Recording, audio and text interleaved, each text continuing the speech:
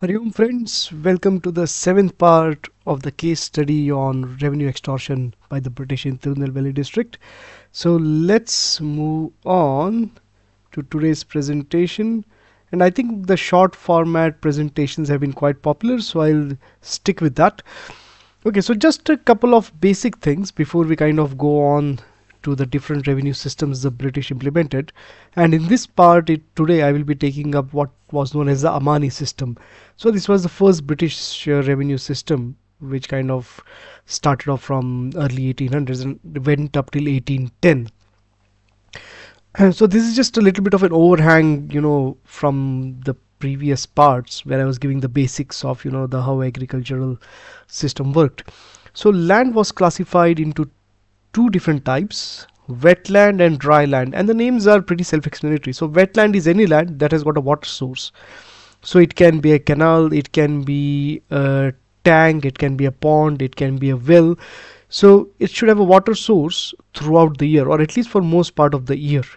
And this is usually uh, fertile land, so it can go from land which yields around 2 to 4 crops a year, so very fertile land, and obviously it goes through decreasing fertility. But because of the easy availability of water, this land has definitely more value than the second classification, which is dry land. Now dry land is a very broad spectrum, so this is land which is only watered by rains. So when the monsoon comes, you have water, otherwise you don't have water. You might have wells which don't give that much water, or which are half dry, or you could have completely barren land like wasteland, or it could be semi-desert, because in Tirunelveli district some parts of the district near the coast are literally nothing but sand dunes. Okay, so these are two broad classifications. And the interesting thing about the British Times was, because they were looking to extract the maximum money, so land was classified into many different categories known as tharams. I think at one point there were 20 or 30 different categories, but every category had to pay a tax. So it could be one anna, but they had to pay a tax. And we'll move on to the first system in this part, which was known as the Amani system. So this had a relatively short shelf life. Uh, if we count the beginning of the British rule as 1801 in Tirunelveli district. So the British, once they, kind of got power, were confident enough, they simply shoved off the Nawab. And this was what they did in India and everywhere else in the world. So there were useful idiots who they used for their own ends, and then once they were done, they would just get rid of them. So we saw in the last few parts that even before 1801, the British pretty much controlled the tax collection for almost 20 years before this period. 1801 was when they kind of formally took over, and this Amani system was kind of a mix-up between the Nawab's revenue system, where wetland was taxed, but not all dry land was taxed, and I think dry land paid a fixed charge, and Lushington system. So Lushington was the first collector. Now I keep mentioning this every time, but the word collector means somebody who collects revenues, and obviously in modern day India we still have collectors, so they don't collect any revenue, but their attitude hasn't changed much, and they are still brown sahibs. So what Lushington did was, I'm just going to have a look at my notes. So all the details are in my article, which I link in every part, and it's on my blog as well. And the first thing the British did in any area was try and survey it as well as possible, because they were always kind of apprehensive that they were losing out on a big chunk of revenue. So for wetlands, Lushington kind of did a rough guesstimate of how much revenue was payable by the farmers, and for drylands he simply used the Nawab's existing classification. And in 1805 he added another category to the existing 4 categories. So to save on revenue, what he did was he got farmers of one village to kind of go to the next village and then survey the lands and then estimate the revenue. So that was so he didn't have to kind of spend a lot of money on hiring an army of peons who would go and do all the work. So that was money saving, because remember, this was the East India Company, profits maximum. And even the barren lands. Now barren lands were not tilled or farmed at all, because every farm, for example, if you've got a farm of 10 acres, there'll be 5 or 6 acres which you are actually farming on. There will be 4 acres which are left fallow for animals to graze, and there might be 1 or 2 acres which are wasteland which you don't do anything. Okay. But even those lands were taxed, so even semi-desert lands were taxed at 10 annas per acre, because under British rule every acre of land was assumed to be farmed.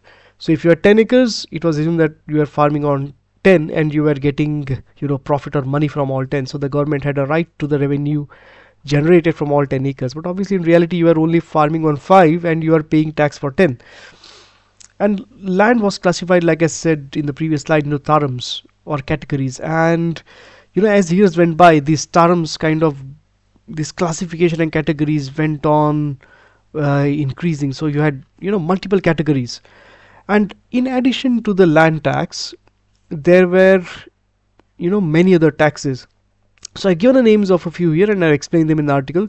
So motorfa was a very nasty tax, because motorfa was basically tax on implements, so agriculture implements, or even the tools, or different machines used by weavers, craftsmen, tradesmen, etc.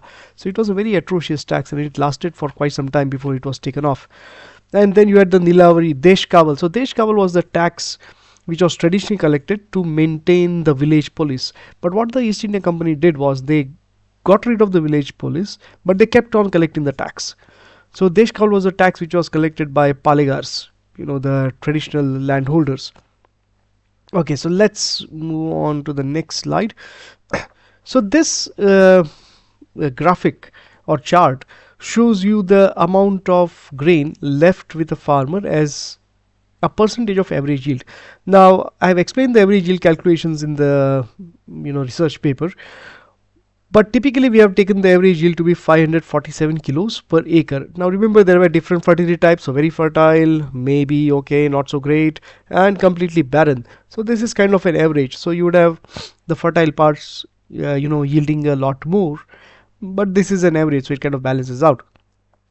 So you can see for most of the period, oh, there's the mouse pointer, I thought it had disappeared for a while. So for most of the period, the farmer wasn't really left with anything. So it's a steady negative percentage, and at times it kind of goes to minus 15%. So for that 10-year period from 1801 till 1810, for most part it's actually in the negative, and there's a very sharp drop in 1809 1810. So this was the part when there was almost famine like conditions, and they had to suspend the revenue collections for the year. So you can imagine in 10 years how much stress that put on the farmer. Okay, so this is the net income of the farmer in rupees per acre. Again, for the 10-year period, unsurprisingly, if you are not left with even subsistence quantity of grain, when you are paying everything in tax, you won't be left with much money at all. So the net income is in negative, and negative income means, as you can understand, that the farmer was taking debt from money lenders. And again, I would like to point this out, that the British rule was the period when these blood-sucking money lenders especially from Rajasthan, when the Marwadis, they moved throughout India, and the British actually encouraged their settlement, because they were the ones who would lend money to these farmers, and the farmers kept going into a debt trap. So it was a pretty cozy arrangement for the British, but it was a very terrible arrangement for the local farmers, because what used to happen previously with the native money lenders, for example, in the Tirunelveli district, I don't know which particular jati or caste did the money lending, there used to be some flex. But with the Marwadi money lenders, they were only there to take money and send the money back to Rajasthan. So there was absolutely no flex. And in 1877 in Deccan, present-day Maharashtra, there were pretty big riots against Marwadi and Gujarati money lenders. These are known as the Deccan riots of 1877, and there was a commission report as well. I think it's available on the Internet Archive now. Okay, so now Ryotwari land revenue. So if you remember, earlier on I told you that land revenue was of 3 main classifications. or three main types. One was the Rayatwari, which was collected from individual farmers. So this formed 80 to 82% of the land revenue, total land revenue collected. The rest 20% was the revenue collected from zamindars, which was known as zamindari, and the third category was inamdari. So inamdars were actually holders of inams, or lands which were granted to them, tax-free lands. So it might have been granted to them, say, during the times of the Vijayanagar emperors, during the Marathas, during the Muslim rule, and these lands were rent-free for whatever service they had rendered. So no tax was applicable to them. What the British did was they brought in this Inam Commission, which kind of looked at all these inams and then decided, okay, this is fraud, this is not right, this needs to be taxed. So there were the inamdars. So inamdars and zamindars made up 20% of the land total land revenue, but 80% were always these individual farmers who were being bled dry. So you can see that the percentage of yield per acre being paid as land revenue. So this kind of hovers between, on an average, say 40 to 45% on an average, or maybe 30 to 40%. And except for this dip in 1807, 1808, it's always kind of at an high. And again, we need to add a lot of different taxes, motarfa, nilavari, deshkaval, on top of this. Plus there's no allowance for the costs of cultivation. So if you're not sure what the costs of cultivation are, please refer to the, or have a look at the previous part of the series, because I've tackled the costs of cultivation. So there are, I don't know, 11, 12 or 17 types. So when you add the cost of cultivation, the farmer isn't really left with anything. So the actual income, unsurprisingly, so it's jumping back a few slides, it goes into the negative, okay, when all these costs are added on. Okay friends, so that was it for the Amani system. There's a lot more detail in my article, so please read the article. In the next part, I'll take the successor to the Amani system, which was the decennial lease system. So that's all from me this time, friends, and I hope you like, share and subscribe to the videos. So let me just go back and stop the recording. There we go.